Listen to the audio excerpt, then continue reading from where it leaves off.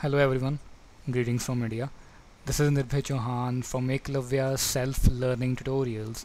Well guys, today in this tutorial we'll be learning how you can basically create such corrugated roof sheet profiles inside FreeCAD, right?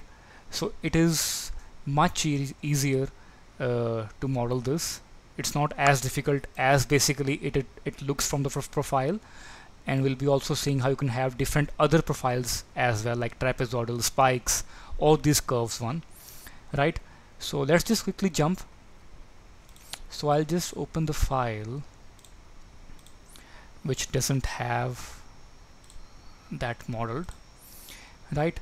So if in case you guys are wondering what exactly is this layered wall, so for that basically we have covered in one of the tutorial how to basically create composite or multi-layer or multi-material wall inside FreeCAD. If in case guys you haven't watched that, you can watch that. The link is there in description of the video also, and there in the above banner of this video, so you can just try that. It's very helpful. So now guys, quickly jumping onto a tutorial, we basically want to model that corrugated sheet profile for the roof, right? So just like you could create your roof object, or the slab or the floor objects, like very similar to that.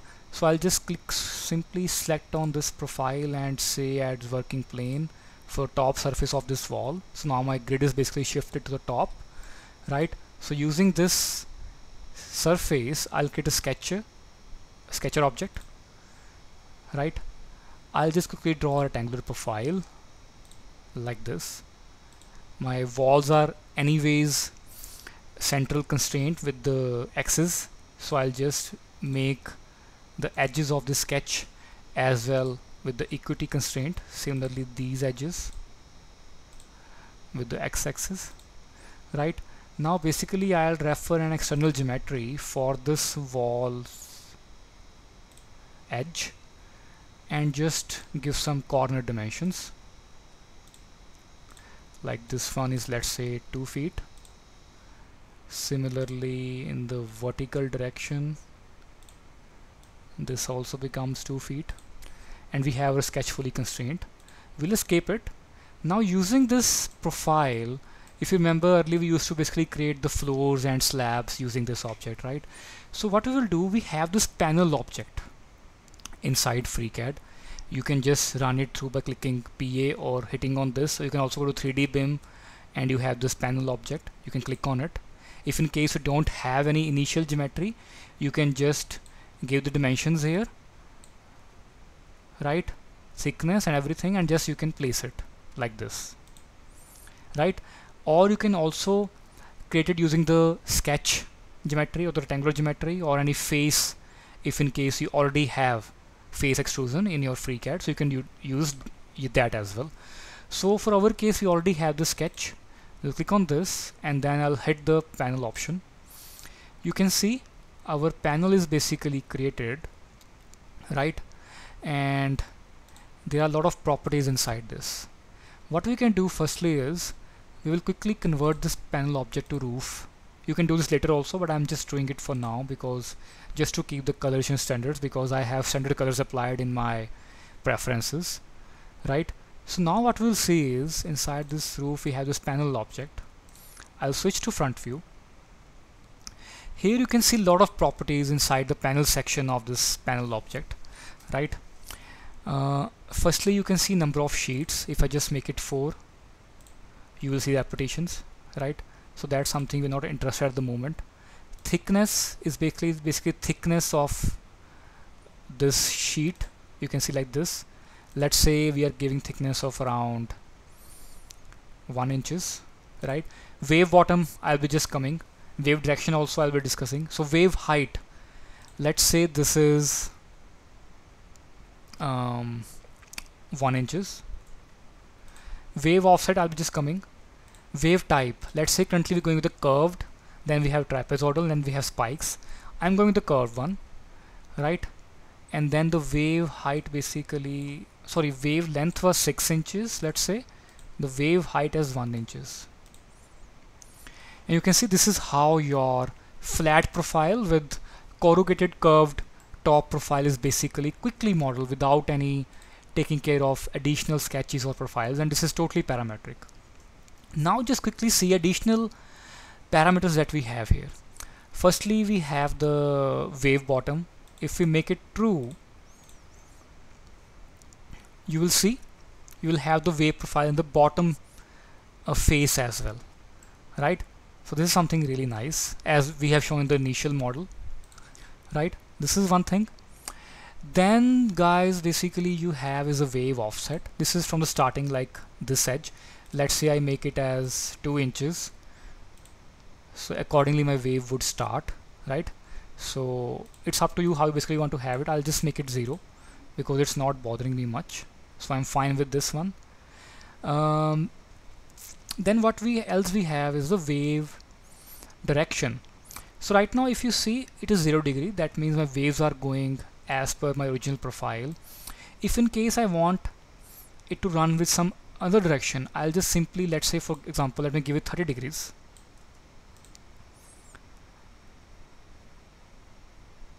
And you will see the waves are running in that particular direction, right? Let me just make it 90 for our case, right? Because we want them to be with this face, right guys? Then what we can see, wave offset we have seen.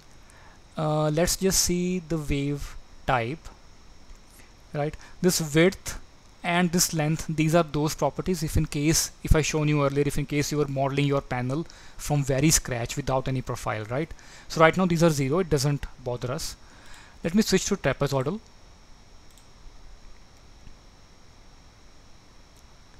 And now you will see this kind of profile basically, right? And if in case I make wave bottom as false, then my bottom profile would be flat, and I will have the spikes or the corrugations above like this. Looks exciting, right guys? Another example which we have here was for the spikes, the last one. So this is like this, right? If in case wave bottom is true,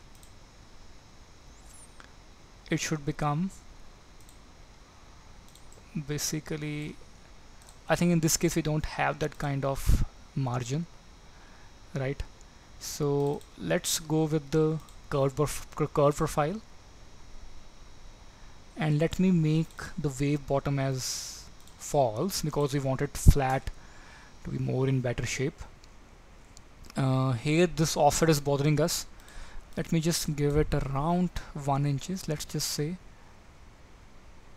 this is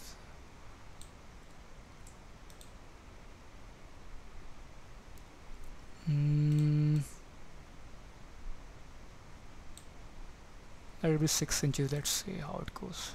Yeah, this is fine. So it's floating downwards, and here also it's floating downwards, right? Now just quickly do some experimentations. Let's say wave height, or let's say thickness. So this thickness is basically this particular thickness, right? So if you just increase it to 2 inches, you will see your waves won't be bothered, but your overall thickness of this slab or the panel would increase, right? You can see it's increased now. Let me just make it 1 inches only.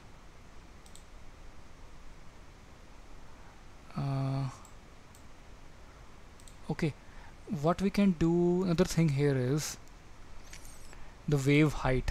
Let me just make it 2 inches just for example's sake. So this is like this, right? So I think 1 inches was good for our case. Wavelength, let it be 8 inches, and let's see how it goes. It will become more flatter like this, right? Now the offset is bothering. Let it be 4 inches, or let it be 2. Yeah, now it's fine. Maybe 3. Yeah, so this is how you have got your profile, right? Now what we can do as a last step is, this is basically intersecting with your walls. Let me just switch to this particular face, and we'll simply move a roof object slightly upwards, right? You can do it from the placement as well, right, from here, or we can just move it. Click on the roof object, click on move, right. This is a point which we want to basically keep with the, so we'll go it upwards, hold shift key, right, and then this edge constraint is on. I'll just try to find some edge here, which is this one. Yeah, and now my corrugated panel is fully aligned at the top of my walls, right.